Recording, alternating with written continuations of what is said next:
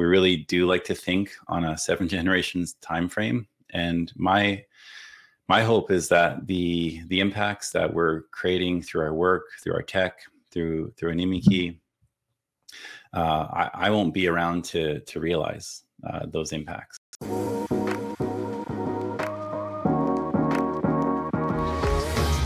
Hello and welcome to Love as a Business Strategy, a podcast that brings humanity to the workplace. We're here to talk about business, but we want to tackle topics that most business leaders shy away from. We believe that humanity and love should be at the center of every successful business. I'm your host, Jeff Ma, and as always, I'm here to have conversations and hear stories from real people, real businesses, and real life. And our guest today is a trailblazer in the tech world and an inspiring leader for Indigenous entrepreneurship and innovation. I'm thrilled to introduce to you another Jeff Ward. And Jeff is the founder and CEO of Animikii Indigenous Technology, a leading digital agency that pioneers social innovation through Indigenous technology. And in 2003, Jeff had a vision for an enterprise that would uplift his family, communities, and Indigenous peoples.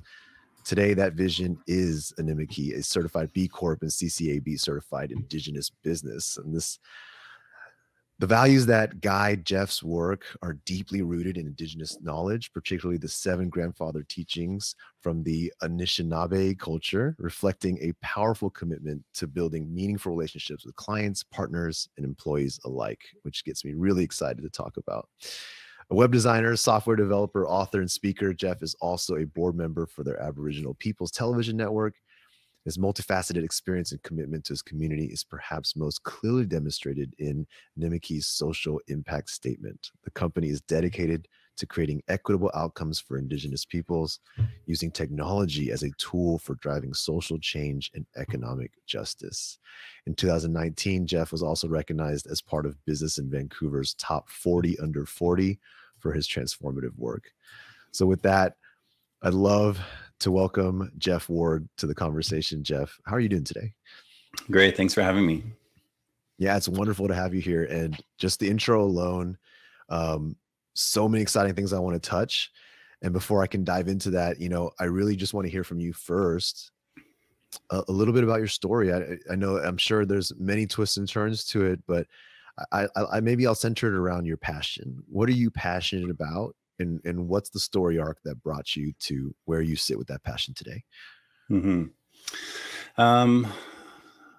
It's a good question. First, I'll tell you a little bit about where I'm from, and I think this might kind of frame the conversation, my upbringing as well. I'm originally from Manitoba, which is in central Canada, and my background is on my dad's side, I'm Ojibwe and Métis, and on my mom's side, English and Ukrainian. And I grew up participating in my culture, attending ceremonies, dancing, powwows, and making regalia, and growing up within that community. And flash forward many years later, I wanted to actually be a doctor my whole life, and somebody made the mistake to pay me to make a website, and family's hopes and dreams of having the first family doctor went out the window. That led to me going to California, working in the Bay Area and Silicon Valley during the whole .com boom. And as a young person down there, it being a very materialistic, capitalistic environment. When I did move back to Canada, I wanted to utilize my skills that I had learned over the past, few years, and to support the communities that I was raised within, and hopefully create technology solutions, and for me that's websites and software and that kind of thing. I wanted to create those that tech from a bit of a different perspective, from an Indigenous perspective, and to support the communities that I was raised within. So yes, what I'm passionate about using technology to support Indigenous innovators, amplify their voices, and amplify their impact. And our tool of choice at Animikii is technology. And so for us, that means, building websites and apps and products that can support all of these, social innovators, Indigenous innovators. And along the way, also wanting to support young Indigenous people to choose technology and entrepreneurship as a career path. And so, started the company in 2003, and we've always had an Indigenous focus. And so we've been able to support people from across so-called North America, or Turtle Island, as we say. And that's kind of answer your question. What I'm passionate about is using tech as a force for good and supporting Indigenous peoples and other groups that have been marginalized through tech as well. That's amazing. And I have to know the 7 grandfather teachings from the and I had to ask you before this how to pronounce it. I know I worry that I still butcher it, but the Anishinaabe culture, if that's close. I'm really curious if you could highlight what those teachings are, and then how they really reflect into your commitment. Yeah. Wearing the shirt. Podcast listeners won't be able to see, but love, truth, respect, wisdom, courage, honesty, and humility. And we'll try to. So this is a teaching, a framework for people to live a life of. In our teachings, we call it Mino Bamadzwan, or living a good life. And there's a lot of teachings, some other things you may have heard of, like the medicine wheel. And these values, and just so many teachings and concepts that, these teachings, these are the English words for these teachings, but behind each of these, there's really a lifetime of learning of these teachings that I'll spend the rest of my life continuing to learn as I kind of, reclaim my language and my culture. And learn from knowledge keepers. And so for each of these words, there's entire knowledge systems and teachings around, like there's an animal connected for each of them. There are stories, there are these, sort of, so there's so much to kind of just, list the 7 of them. There's just so much of a knowledge, keeping their knowledge structure. So, so these are cultural teachings from my culture, Anishinaabe culture, or Ojibwe culture. And so when it came time to, grow my company and thinking about, okay, most companies, they'll do the 4-day offsite retreat, and they'll figure out what's our mission and our vision, and they'll figure out their values, and they'll maybe vote on the values or whatever, and figure out, what, just pick some things that, we want to stand for as a company. Well, for me, I said, let's use this traditional knowledge framework and see how we can apply these values into our day-to-day as a tech company, as an Indigenous focused company. And, love is one of the values, one of the teachings that sort of weave all of them together. We've centered love in our company, and we talk about love quite a bit. It's not uncommon for us to have these conversations, internally, to write about it, to share it with our partners and our customers and the world. And so, we're trying to find ways to decolonize business and bring some of these Indigenous values to the workplace, and to policy, and to technology. That's amazing. And I can't help but wonder, can you give some examples, some more, I guess, tangibility around what you mean and the vision behind decolonizing technology and applying this change? Because I think we all in this world understand at least our own view of what technology as a whole is. It's just a word that has so many meanings already, but then to combine it with kind of applying the cultural element and kind of making a change to the way it is now. What is it today, and what are you hoping to change it into? Yeah, it's a good point on the word technology, because it does, have a lot of baggage to it, a lot of different perspectives to it when you use a kind of broad term like that. I mean, for us as an Indigenous focused technology company, we're trying to change the narrative and hopefully be a good example of like what an Indigenous tech company is, and really share with the world that Indigenous people have always been technologists. We've always been inventors and scientists, and now we make web apps and design data systems, and even on the note of data, like data is not a new concept to us. Like there's data in the land, and there's data in stories, and there's data in how we in our regalia and our cultural teachings and this kind of thing. So really trying to get people thinking a little bit differently about technology, just in general, and Indigenous people's contributions to technology. And we're trying to, and there is a community out there of emerging bright Indigenous technologists that are really leading the change in so many different ways. And for us in the tech that we build, I mean, a lot of technology out there, speaking specifically about like the kind of tech that we build, so web apps and software and that kind of thing.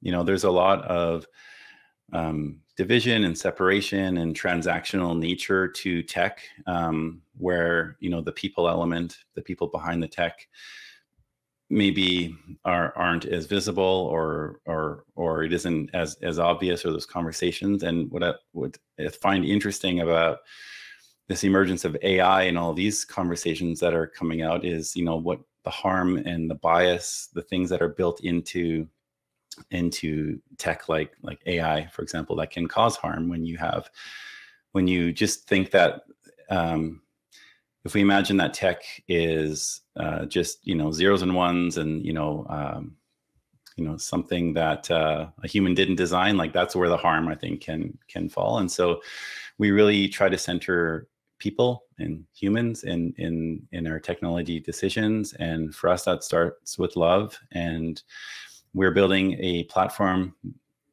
focused around Indigenous data sovereignty. And it's the only platform that we know about that has love baked in from the ground up, that has Indigenous worldview baked into the technology decisions that we make from the ground up.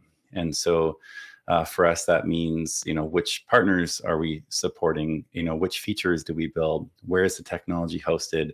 Which technology solutions do we choose? And yeah, we filter those decisions through love, but also through all of our values as well. Very cool. I feel like you have the social change side of the conversation that I'm hearing come through. There's also the kind of, and they're connected, but there's also like the business and the actual, I guess, application to your technology and your applications. Like, can you, I guess, describe a little bit more of like how this mission plays out as a company? I know you mentioned there's the 7 values written on your shirt, which is very handy. But is that more so playing through how the employees treat themselves and their work first? Is it more so your spearhead into the world and how you present yourself as a positioning in the marketplace as well? Or is it all of the above? Where does it really root itself in? Mm-hmm. I think that's the key word there, is just root. Like if this is our base for everything, any decision we make, when we're so like values aligned, and the team is, aligned with those values, and our partners, and, we talk about it. When that's at the core of everything, it's that sort of connective tissue that weaves everything together. Yeah, I think, how does it practically look? We, at the beginning of the pandemic, I thought I was sending everybody home for 2 weeks to work from home. Yeah. And, certainly didn't have a, a pandemic policy or things like this. And, we're all afraid. What does this mean for us as individuals, for our families, for our health, and for a business as well? And how do we support each other? And we didn't have a policy for that, but we did have love as a value. And so going into pandemic, it's like, okay, what is the loving thing to do? You can just ask yourself that, and it guides everything. And so, we spent extra time, caring for our team, ensuring that time was spent for the team to be able to care for each other, and that we had time to sit with elders and bring in people to our team to, virtually to support each other, and, listening to our elders, talking about how to show up with love for each other. We asked one of our elders, and they said, why don't you set up a check-in system, like a health buddy system, where, people would regularly, make time for coffee check-ins throughout the week, and that kind of thing. And looking at flexibility, everybody's work and home lives became intertwined, and really leaning back on Indigenous teachings around how people and families and communities would work together. It was never separated, where you have, a 2-hour commute to go to a cubicle and sit there, and your family's at home and it's being cared by somebody else. It's, the children and the kids and the family and the people that we care for, that we're always involved in the right. And so on Zoom, we see, we saw a lot of kids show up in the Zoom calls, and and we embraced that. We said, what, we're going to be in each other's homes. Let's what's the loving thing to do? Let's make sure that we can allow for this to happen. So like when kids show up, like I'll often be the one to put on like emojis and like the filters to like entertain the kids. Like things stop and it's like all focused on the kids, and parents and others that care for others. We increased our flexibility. We have all kinds of different types of leave now, where people can have, like, the goal was maximum flexibility, so that people can feel supported in their work and working from home. And we've kept that, even post-pandemic. And we've even added to it, adding more flexibility, so that people can, switch to a 0.8 position or a 0.6 and move back and forth, and, do compressed work weeks and 4-day work weeks, and, all these kinds of things. So really just kind of, okay, what's the loving thing to do? If we're all going to be needing the flexibility and needing to add additional support and care, let's just go with it, and go as far as we can, and hopefully set example for others that are looking to be a bit more community minded and love-based practice. I love that. It's a great example. And I think it's one of those things that I think people might hear as a story and understand at a surface level, but may not understand also all the work that goes into sustaining these things. I feel like, I'll speak from my experience because I'd love your take on it. It's that, especially in business and in work, I mean, we're all still human, and there are a lot of, misunderstandings, shortcomings, performance issues, and all these things that make it very still real to be human, and in business and in technology and all these things. And I find that the loving thing to do is always the way to go, but it also requires everyone else to input like love back into the equation, right? There's an element of it being easy to, like, I have all this flexible time and I have all these things. And if there's not the relationship and trust to like also reciprocate back to the company and back to the leaders and back to the colleagues, kind of a love from their end, I've seen that it's easy to have some folks maybe lose their way a little bit, maybe have it, not intentionally, but maybe get complacent in it or take advantage of the loving kind of policies that get put into place. Mm-hmm. Have you experienced anything of that like that, or have you been able to address anything like that in your journey as you continue to try to do the loving thing? I imagine you might run across some such circumstances like that. Mm-hmm. Yeah. So we think about social enterprise, because we operate as a B Corp. We're the first Indigenous B Corp in Canada and the second in North America. And so we think about social enterprise. And that word in itself, social and enterprise, can almost seem at odds with each other, right? Like you've got, the impact that you want to have, but then you've also got to operate a sustainable business that, is, profitable, that generates revenue so that you can have the impact that you want to have. And so the concept that we like to think about is the wings of a bird, and you need both sides of those things for the bird to like not just only fly in circles. And yeah, over the years, I've leaned more on the impact side, and some of the years I've leaned more on the financial side, to the detriment of the other side, kind of thing. And if you're only focusing on one, so you really just want to balance that, so you're flying more straight rather than kind of teeter tottering and leaning in this direction, that direction. But sometimes we need to lean on one direction or the other. And in particular, going into pandemic, yeah, we leaned more on the impact side, on the love side. And even just the name of the book, the podcast, Love as a Business Strategy, though that also is a bit of at odds with each other, right? And so again, it is that balance. So we talk about the wings of a bird philosophy. We have an article on our blog all about that. It's in our strategic plan. We center all of these things. And in the bird, it's more than just, left and right wing. We talk about where the heart is and where the leadership is and where the tail is, to, the kind of rudder, to steer and that kind of thing. Yeah, if folks are interested to learn more about our philosophy around that.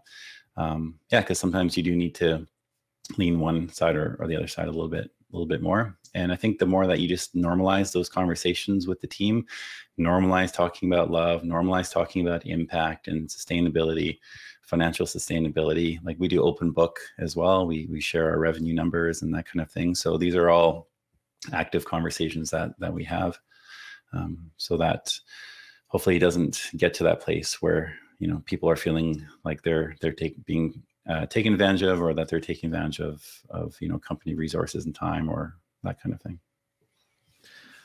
Absolutely. That makes sense. And I feel like especially in technology, working in those types of environments, the nature of the projects, the nature of the deadlines and needs, I think naturally can create a number of obstacles and stressors and things like that I think really, really, I imagine benefit from kind of the culture that you built and that you kind of aspire to continue building. Like, do you have any anecdotes around specifically being in technology and why it's different? I know you've worked, in Silicon Valley or in the West Coast. What's notably different? What have you been intentional about being different when it comes to working technology with this mindset? Working technology with the mindset? Or like doing technology project. I mean, it's a technology company and you come from, you learned from, I guess, the environments that, are prevalent in the West Coast, things like that. What are you doing differently in terms of like specifically technology or your approach to doing technology projects with this mindset and culture? Yeah. I mean, another one of our values is humility. And, I think big tech and technologists, there's maybe a bit of like, we have all the answers and we're going to design all these systems for people who are just going to use them and they're going to think it's awesome and we're going to do no harm. And, but the reality is a lot of tech is built without consulting the communities that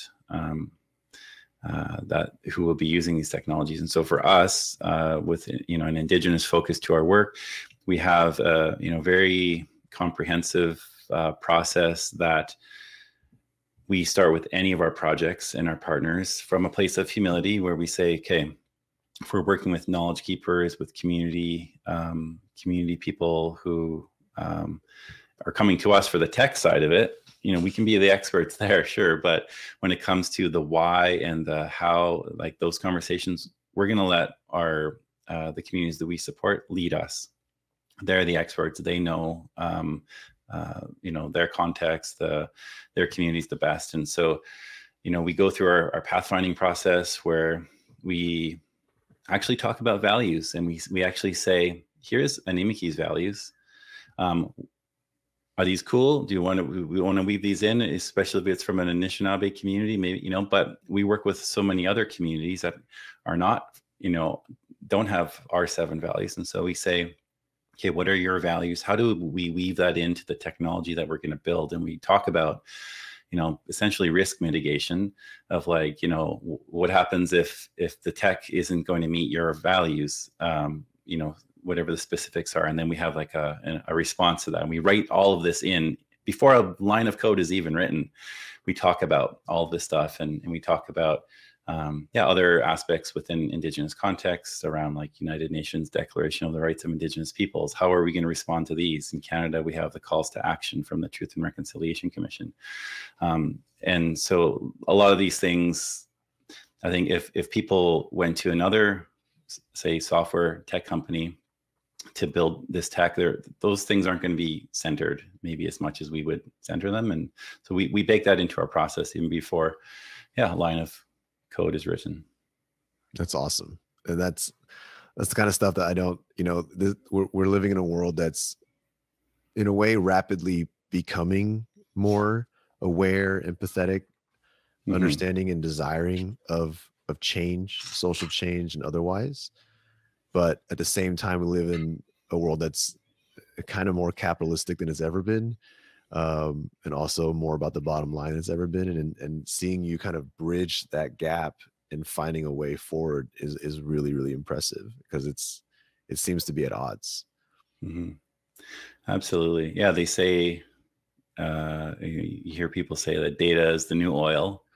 And so there's like you say, from that capitalistic perspective, companies, they're looking to harvest data and extract. And from Indigenous communities perspective, we've had colonial groups extract a lot from us, and now continuing through data and surveillance and data surveillance and other aspects. It's building the tech that we build through our product and through our services is, how do we mitigate that risk? How do we ensure that data is owned, and, controlled and possessed and even designed by the Indigenous groups that we support? And of course, we talk about our values and Indigenous worldview through all of that. It's inspiring. Okay. So last topic here is what's next for yourself, for Animikii, and kind of what's the, I don't know, you pick 3-year, 5-year, whatever generational vision of success for you? Well, it's awesome you mentioned generational vision, because that is something that we talk about from an Indigenous perspective. There's the 7 generations teaching that, decisions from 7 generations ago, we're realizing the effects and the impacts of those today, and the decisions and actions that we put now into our day-to-day, into our communities and our people, will be impacted 7 generations from now. And so we really do like to think on a 7 generations time frame. And my hope is that the impacts that we're creating through our work, through our tech, through Animikii, I won't be around to realize those impacts, and so really just thinking, when you think on a longer scale like that, it helps guide. And these teachings are, millennia old, these 7 teachings. And so we know that they're going to be relevant 7 generations from now. And so technology is going to change. The tools that we use are going to change. We're seeing this, with crypto and Web3 and AI and all of these things. There's going to be new things come and go, but what's not going to change is love. What's not going to change are our 7 values, Indigenous teachings. And so, we know that if we weave these values into everything we do, that there's going to be some longevity. on a bit more of a shorter time frame. I mean, we celebrate 20 years in business this year. Congratulations. Thank you. And I looked it up, and 20 years is about a generation. So we're already one generation into the 7 generations of potential impact that we have. And we're really, it feels like every time, especially now that I'm out traveling more in the community, every time I get out in the world, I'm hearing kind of echoes and ripples of the impacts that we're having. And it's wonderful to see. And we have 7 years of social impact reports on our site. So every year we've published an impact report. And this year, because it was our 7th, we centered it around all of our 7 values. So you can literally go there and see love. Here's the things that we did. So I mentioned a couple of those things today. If people are interested to learn more about how we, from a practical policy perspective, people ops perspective, what do? We have the humility, we've got respect, we've got all our values there. And so, we're trying to document the impact that we have.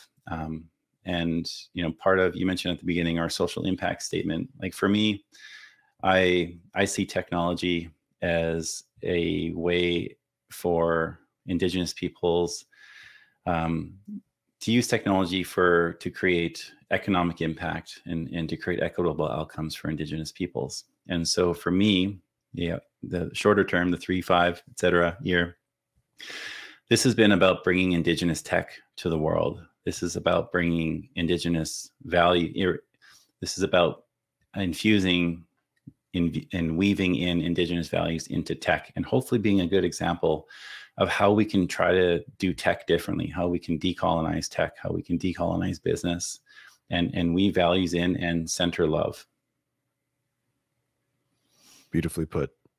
Jeff, I really appreciate you for taking the time today and sharing your story and the inspiring journey of Animikii and all the things you're doing there. So thank you so much for this time. Yeah, thanks, Jeff. Appreciate it. Thank you also to our listeners for continuing to check us out. Please look at the book if you haven't. Love is a Business Strategy, as always. And please subscribe, rate the podcast, do all those things because it helps us out a lot. And so with that, I hope you all have a wonderful week, and we'll see you next time.